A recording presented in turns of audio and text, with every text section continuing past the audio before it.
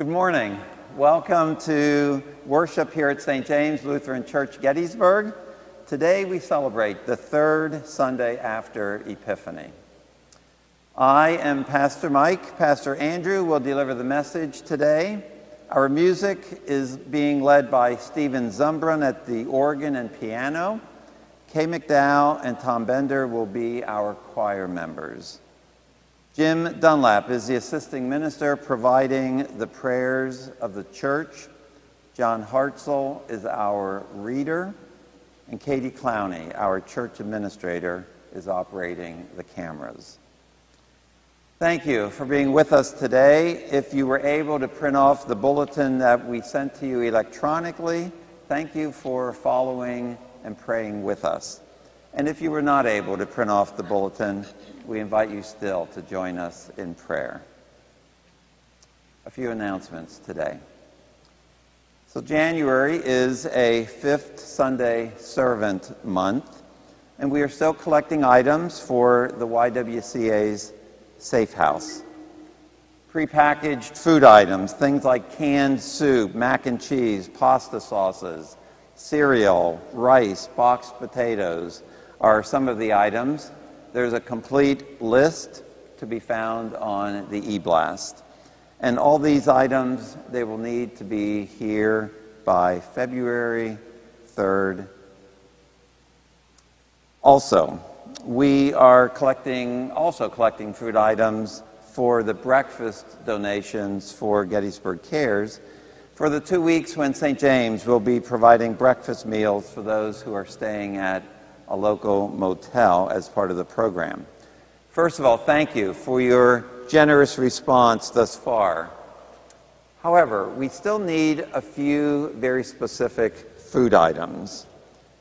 Food cups, granola bars, juice boxes, individual cereal bowls. Again, this list can be found in the e-blast if you're not writing them down at this specific time. And again, they can be brought into the church between 10 a.m. and noon each day. Thank you for your generosity. Both Bible studies continue. One is led by me on Wednesdays at 10 a.m. Pastor Andrew leads the one on Thursday at 10 a.m. And so we invite you to join us for these Bible studies. And if you have not been part of them before, please contact Katie in the office and she will provide the Zoom link. Finally, during this continued time of uncertainty, please know how much the entire staff, how we appreciate your ongoing generous support, both with your monetary gifts and your many talents. And so many of you continue to share and to keep the ministry of St. James alive and exciting at this time. Let us now prepare for worship with the prelude music.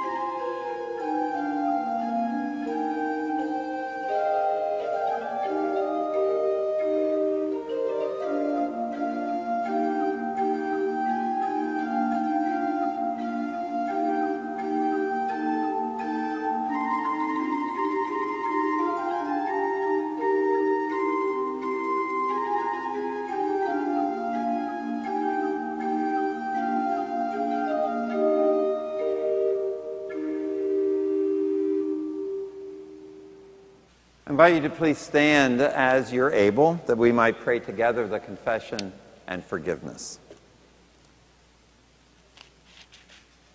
Blessed be the Holy Trinity, one God, whose voice is upon the waters, whose mercy is poured out upon all people, whose goodness cascades over all creation. Amen. Let us confess our sin, trusting in the abundant grace of God.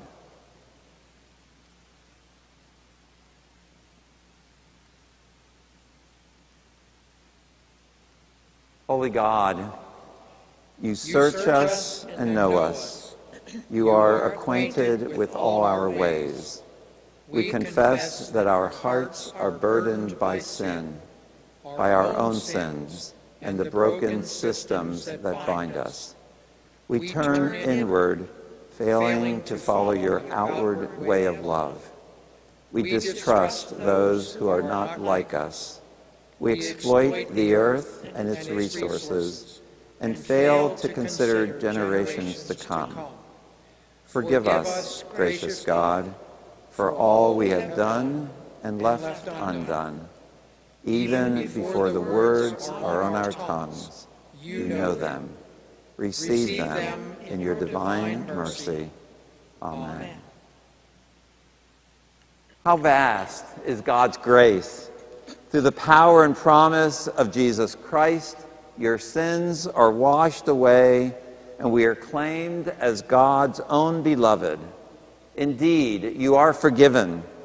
In the wake of God's forgiveness, we are called to be the beloved community, living out of Christ's justice and the Spirit's reconciling peace. Amen.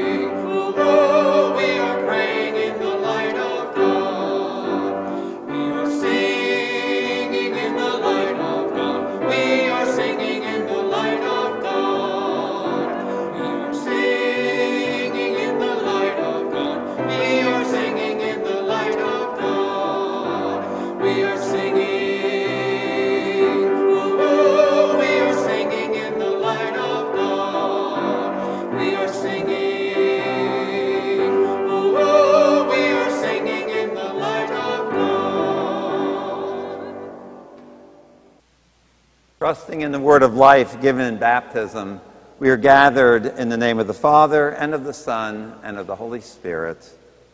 Amen. Let us pray. Almighty God, by grace alone you call us and accept us in your service. Strengthen us by your Spirit and make us worthy of your call. Through Jesus Christ, our Savior and Lord. Amen. A reading from the 3rd chapter of Jonah. The word of the Lord came to Jonah a second time, saying, "Get up, go to Nineveh, that great city, and proclaim to it the message that I tell you." So Jonah set out and went to Nineveh, according to the word of the Lord. Now Nineveh was an exceedingly large city, a 3 days' walk across. Jonah began to go into the city, going a day's walk. And he cried out, "40 days more, and Nineveh shall be overthrown." And the people of Nineveh believed God. They proclaimed a fast, and everyone, great and small, put on sackcloth. When God saw what they did, how they turned from their evil ways, God changed his mind about the calamity that he had said he would bring upon them, and he did not do it. The word of the Lord. Thanks be to God.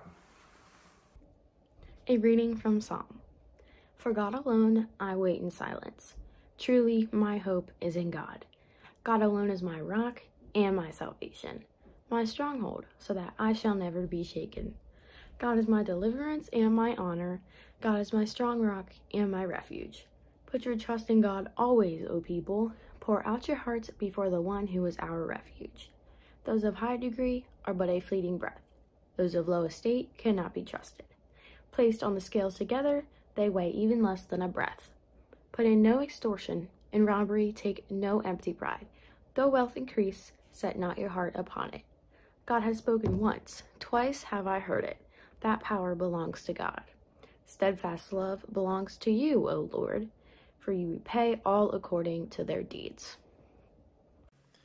A reading from the Gospel of Mark. Now after John was arrested, Jesus came to Galilee, proclaiming the good news of God and saying, "The time is fulfilled, and the kingdom of God has come near. Repent and believe in the good news." As Jesus passed along the Sea of Galilee, he saw Simon and his brother Andrew casting a net into the sea, for they were fishermen. And Jesus said to them, "Follow me, and I will make you fish for people." And immediately they left their nets and followed him. As he went a little farther, he saw James, son of Zebedee, and his brother John, who were in their boat mending the nets. Immediately he called to them, and they left their father Zebedee in the boat with the hired men and followed him. Here ends the readings. But this question of fear, we're all afraid of it. And there are things in relationship to this fear that you and I have to recognize. That if you trust in God and let Him be your guide and strength, you won't have that fear. And your fear is in relationship to your trust. As your faith in God gets stronger, your fear dissipates. And as your faith in God gets weaker, your fear arises. You want to have fear dissipated and removed, then you rise up and hold up the name of the living God and look to Him to undertake for you, and He will. It's our faith that brings victory. It's our faith that casts out fear and enables us to put our trust in the blessed Lord and Savior Jesus Christ. We will worship the man of Galilee who went to a cross 2,000 years ago, and no one can take His place. No one will intercede or interfere. We will not permit it. And so it is we have faith without fear.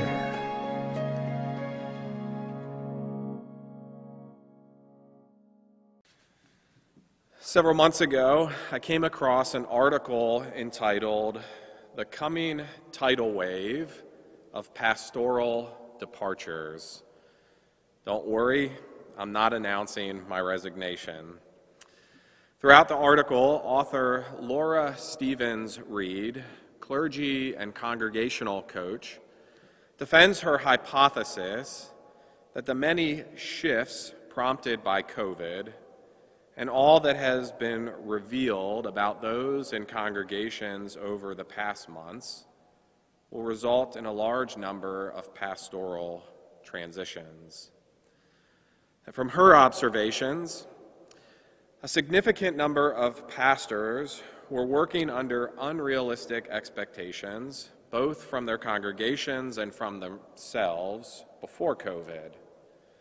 Throw in how COVID has changed nearly everything pastors do, taking away many of the areas of ministry pastors enjoy the most: in-person worship and Bible study, face-to-face pastoral care, etc.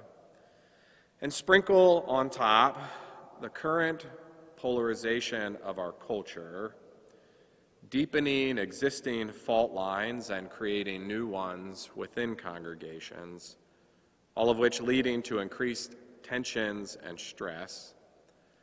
Quote, those clergy who already had some sense of discontent now have one foot out the door, and some who were happy are questioning whether their current context is still a good fit. Again, I'm not announcing my resignation. So why bring up this article in this sermon? My guess is it's not just pastors who are feeling these things, but people in the pews as well. Some of you worshiping with us today, no doubt included. That the COVID-related changes and the social, political turmoil we have experienced over these past months in our places of work and at home, our relationships with friends and family, even in our church families, have left us questioning if we're in the right place, if we still fit in where we've been, or if it's time to move on to something new where we haven't experienced such conflict. As the saying goes, the grass is greener on the other side of the fence. Or is it the grass isn't greener on the other side of the fence? Our signed Old Testament text for the week offers us some insight from one of Scripture's most well-known stories, Jonah and the whale. Like the story of Noah's Ark, a story whose fame comes mainly through its use with children. We can all remember those colorful renditions found in the children's Bibles of our youth. The giant fish swallowing Jonah, Jonah pleading with God as he stands on a tongue the size of a king-size mattress, and the fish spitting him out onto shore. In the Hebrew, literally vomiting him out. Or in those versions, when the fish is portrayed as a whale, shooting Jonah out through the blowhole atop its back, sending him flying into the air before falling onto dry land. And lest we forget that lovely song so many of us grew up singing in children's choir and at summer church camp, like the Baby Shark song. Once you hear it, there's no way to get it out of your head, no matter how bad you want to. You remember the one I'm talking about. Who did swallow Jonah? Who did swallow Jonah? Whale did. Okay, you get the point. You can thank me in a week from now when you're humming the song in a Zoom meeting. In all this playfulness, when you get down to it, the story of Jonah is far more than a simple children's story.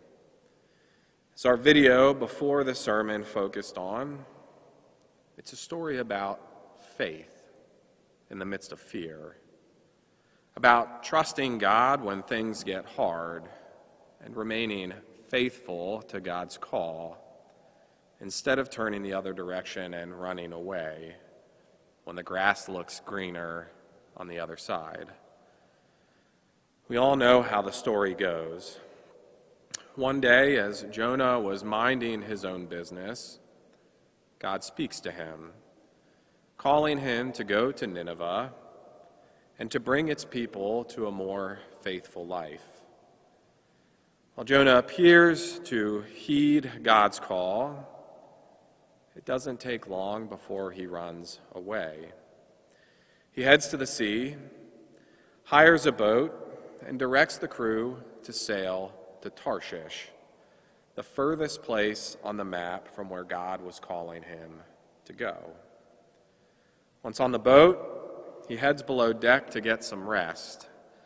And as he sleeps, rocked gently by the waves, God sends a storm, tossing the ship to and fro, leaving the crew terrified, with no other option than to throw Jonah overboard, where he is swallowed by the fish.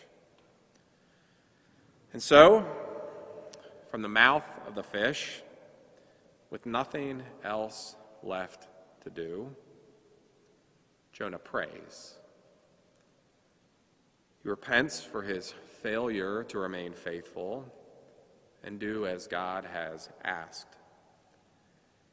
And as the story continues, he ends up exactly where God called him to go in the first place, the last place he wanted to be. In his commentary on the book of Jonah, Eugene Peterson offers us some insight. He explains that Tarshish, where Jonah intended to go, was believed to be an idealized port. The grass is greener. In 1 Kings, we read that it was a place of great wealth, of gold, silver, and ivory. Easy to understand why Jonah would want to be there.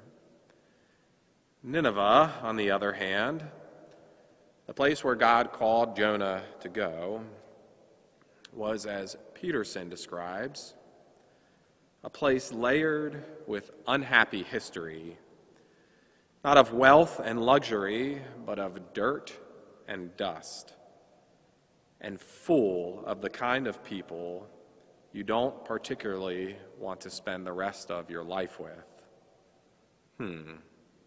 Yeah, one ticket to Tarshish, please.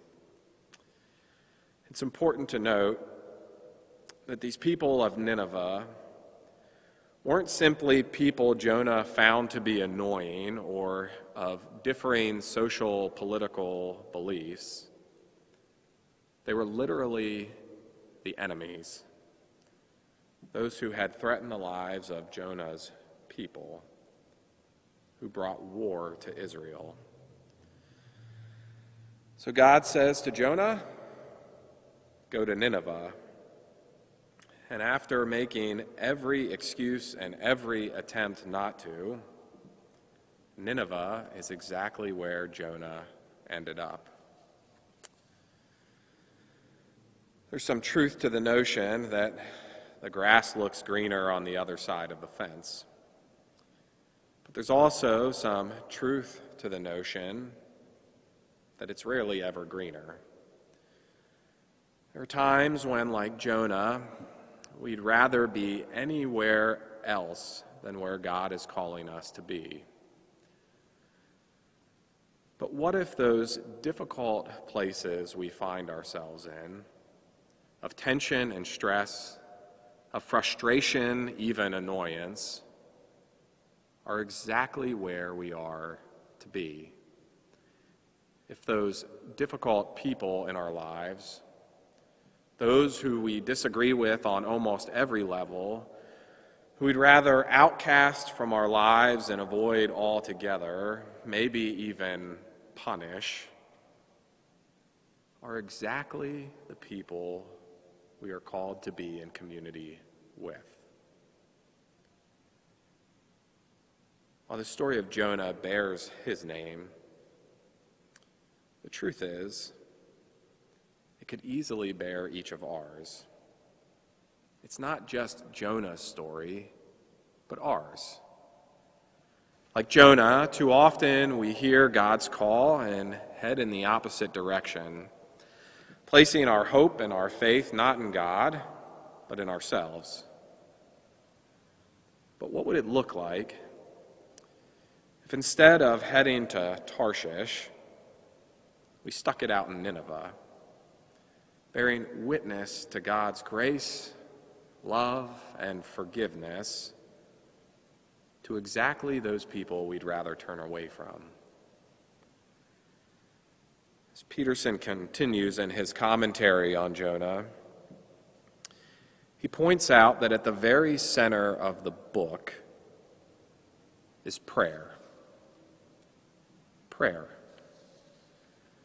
Jonah does all that he can to avoid answering God's call. Yet in his efforts, in everything he seeks to do to avoid this, he fails. His efforts prove to be useless, leaving him in the belly of a whale.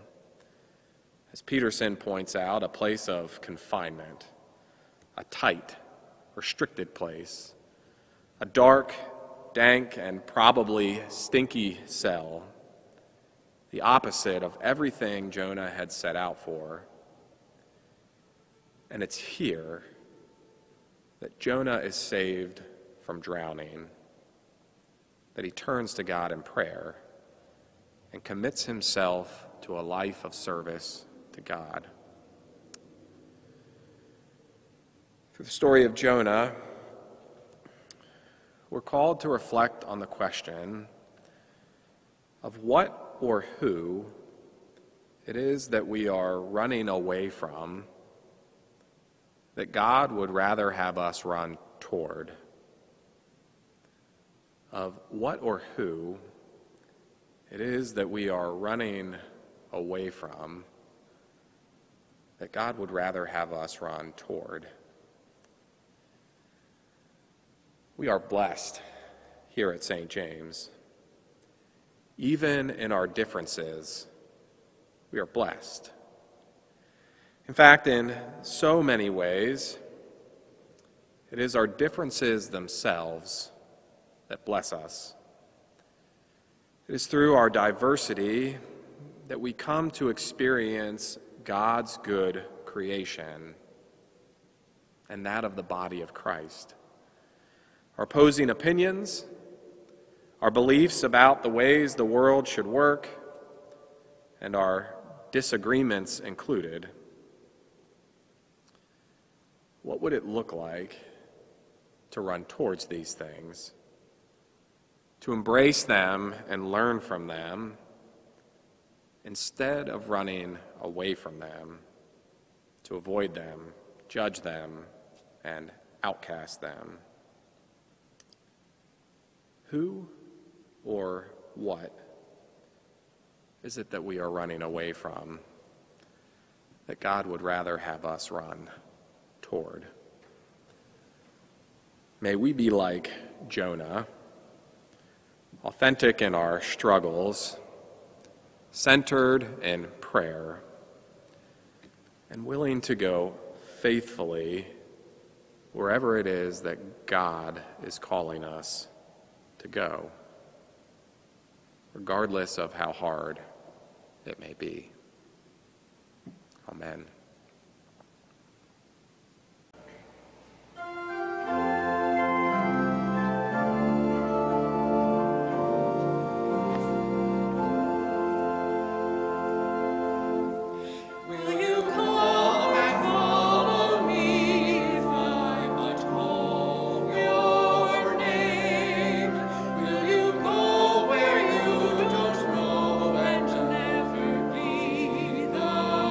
Say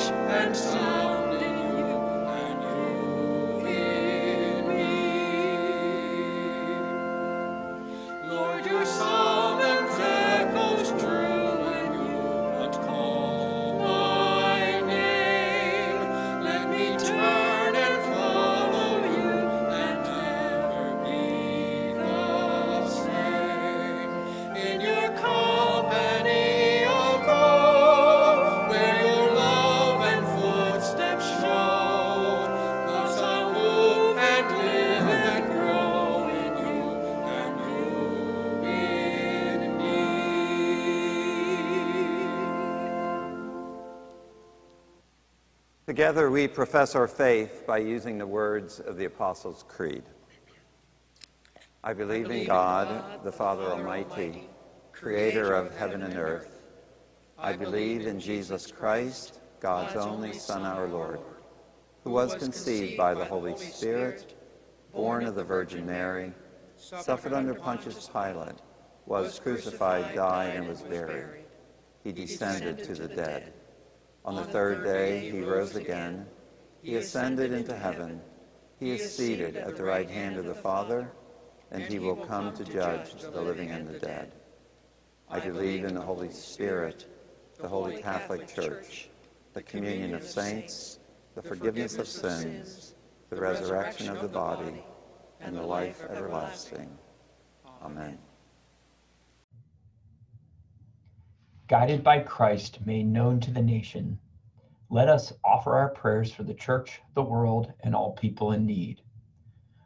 For the Church throughout the world, for pastors and teachers, for deacons and deaconesses, and for musicians and servers, that all proclaim the good news of God's reconciling love.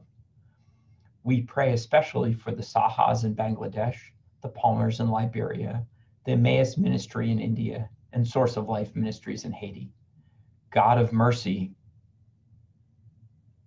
for skies and seas, for birds and fish, for favorable weather and clean water, and for all the well-being of creation, that God raise up advocates and scientists to guide our care for all the earth. God of mercy, for those who provide leadership in our cities and around the world, for nonprofit and non-governmental organizations, for planning commissions and homeless advocates, that God inspire all people in the just use of wealth. God of mercy, for those who are sick, distressed, or grieving, for the outcast and all who await relief, that in the midst of suffering, God's peace and mercy surround them, especially Kathy, Lizzie, Harry, Joyce, John, Michael, Courtney, Franz, Greg, Mark, Laura, Lynn, Linda, Carolyn, Jean, Nicholas, Todd, Sean, Linda, Jennifer, Rita, Tina, Tommy, Virginia, Barry, the Zimmerman family, and those we name before you now.